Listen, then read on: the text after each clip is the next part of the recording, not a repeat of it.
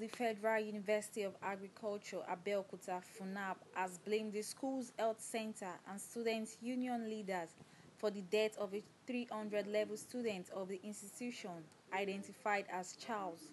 It was gathered that Charles was rushed to the health center after having difficulty breathing and gasping for breath. He was, however, allegedly not treated. He was said to have been abandoned in one of the wards in the facility because he couldn't provide his receipt for the payment of student union government dues.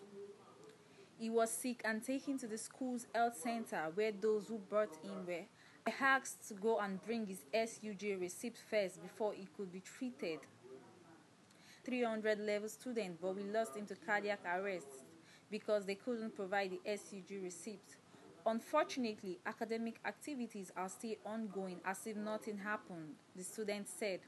Another student who confirmed the situation said, "We just lost a Funaabite because the ambulance required the SUG permission to pick up an emergency case."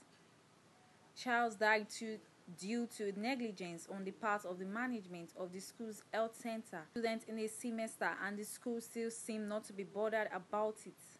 "I am still trying to even imagine why medical attention needs permission. He could have survived it, but the school health center needs permission," he said. Even though the school fees were increased, basic health care and transport system of the school have gone moribund and become inadequate. When contacted, the public relations officer of the union, Olumayowa Adekunfe, said investigation had commenced into the death to know if Charles was abandoned or not. Adekunfe also said students don't need to present their SUG receipt to be treated at the health center. "We are aware of his death. We are meeting the management over the incident today. We are not yet cleared on the whole situation, but the issue of getting SUG receipt, that's not true. They can be attended to without providing their SUG receipt," he said.